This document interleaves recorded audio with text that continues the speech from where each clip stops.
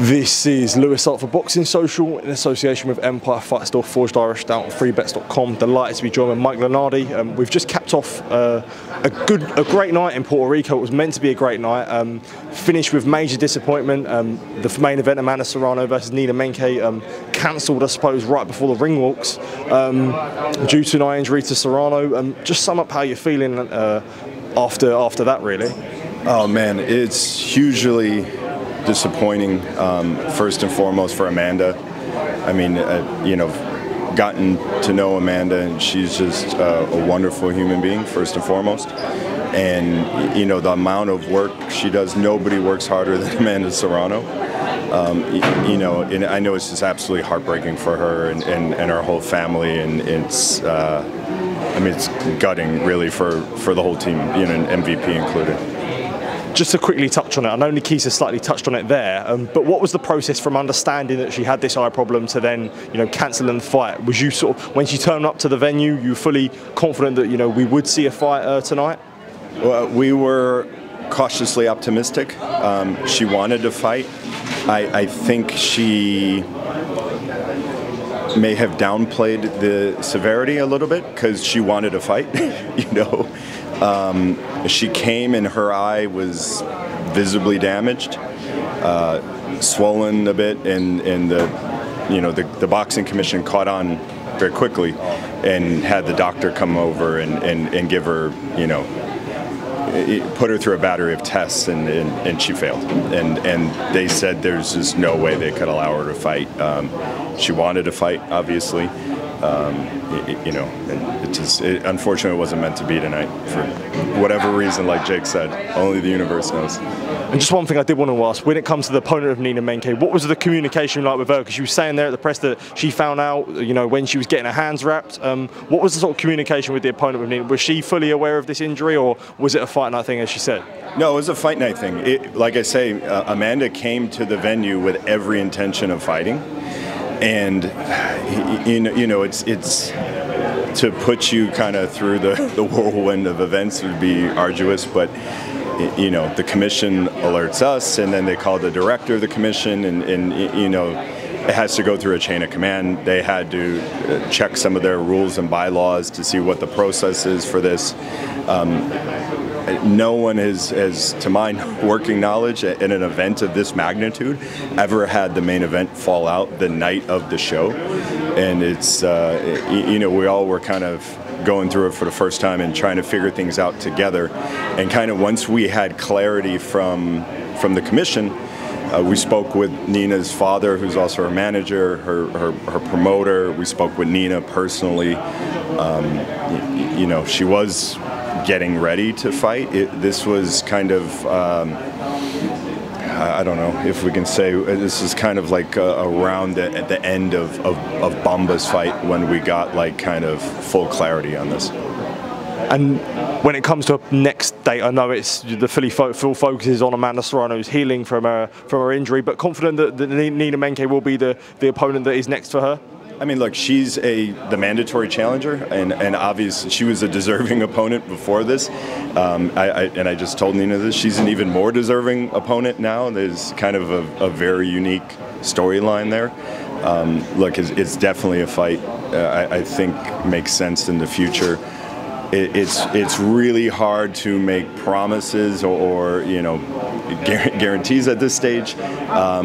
Amanda has to go see an eye specialist as soon as possible, and the commission doctor doesn't think it's anything too severe, but it was obstructing her vision, and we got to get checked out and get Amanda healthy first and foremost. We can't even think of another fight without her being 100% healthy. Absolutely. And just moving on, a quick word on Jake Paul. Another emphatic first-round knockout against Ryan Borland. Happy with what you saw out there? I am. I mean, look, Ryan was clearly the most experienced guy he ever fought. I mean, on paper, I think Ryan equated himself quite well. I mean, he didn't look. I mean, anybody that saw any of the Fight Week festivities, Ryan expected to win tonight. He wasn't overwhelmed by the moment. He was very much. He thought this was his night, and I spoke with Ryan after the fight and asked, thanked him for his efforts in both promoting the fight. He's very, very professional. He's a great guy. And I asked him what he thought of Jake, and he said he hits very hard. I was going to say that, like, the public opinion would probably be someone that was disappointed in that opponent. It's two professional boxers, so-called, that Jake's fought now, 2 first-round knockouts, and guys who, sort of when you look at it on the naked eye, I think people are right to sort of be disappointed with them opponents. Do you think? No, I don't think so at all. I mean, unless you're looking at the kind of, Shakurs of the world that were Olympic medalists and stuff like that. Like, Jake's 10 fights in and fighting a guy 17-2.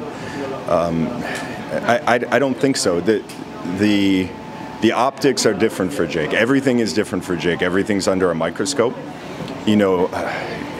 If you can look at any of the top pound-for-pound fighters, aside from Lomachenko, like, guys are not fighting 17-2 fighters in their 10th pro fight. That's just, it kind of just doesn't happen.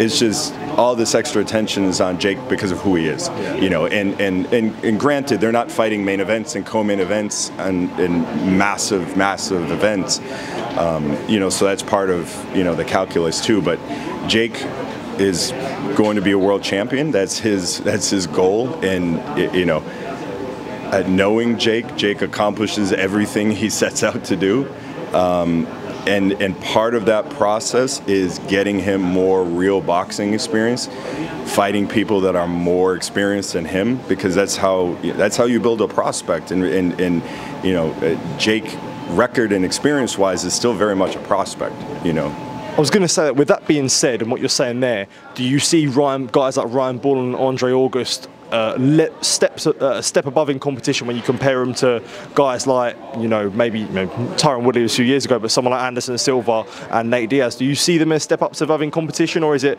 Jake's just getting better, so he's making the professional boxers look bad, I suppose? I think it's mostly Jake getting better. I will say this, the guys like Nate Diaz, Anderson Silva, Woodley, they're not overwhelmed by massive events.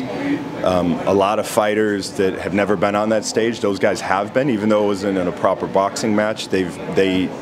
Anderson Silva is like, cool as a cucumber, and people forget too, he had just beaten Chavez Jr. before that. Cool. That's what I meant. Like, do you see, is Anderson Silva, like, do you see them as step up, like? The opponent that Jake fought tonight, was that a step up from someone like Anderson Silva? I do. I think Jake is just that much better. People forget, or maybe they're not cognizant, that Jake is so new to boxing that every training camp he does, he's making big improvements. So it's like every time he fights, he's like a new fighter. And part of my job is finding the guys that help get him that experience and get him enough resistance. Like I said, Ryan came to win. Ryan Borland came to win, and I think it's hard to say he equated himself well because he got stopped in the first round, but he got hit with massive shots. You know what I mean? Of course. He came out, he let his hands go. He was trying to win. He, like I say, he thought this was his moment, his night. Just a final one from me. Word on Javon Walton after that performance, or I suppose the crowd, would there be any rushes to get him back to Puerto Rico with the crowd being so negative on him? Look, it's difficult fighting on the undercard of a massive event. Especially when everyone's here to see Amanda and Jake. If you're not giving them great entertainment, they're going to be kind of like, okay, let's get on with it. And especially neither fighter being Puerto Rican in that particular fight. I want to say every other fight we had on the card had a Puerto Rican in it. So I think that was part of it. It wasn't an overly entertaining fight. Look, Juana is extremely talented, extremely talented. This is a very difficult environment to try to make a global debut. He's also a 17-year-old kid. You speak with him and you forget that because he's so poised and so, he's so mature, but he's a 17-year-old kid. We have to give him a little bit of grace. I thought he won the fight. I thought the fight was competitive, but I thought he won it. I struggled to see, giving Josh Torres 2 rounds, to be honest. Absolutely, Mike. Thank you for taking time to speak to me. Really appreciate catching up with you. And I've had a great week in Puerto Rico. MVP have treated me very, very well. As a man from the UK, I do appreciate all the hospitality that yourself and all the rest of your staff have given me. So I appreciate it, mate. Top man. Thank you, mate. Cheers. Thank you, mate.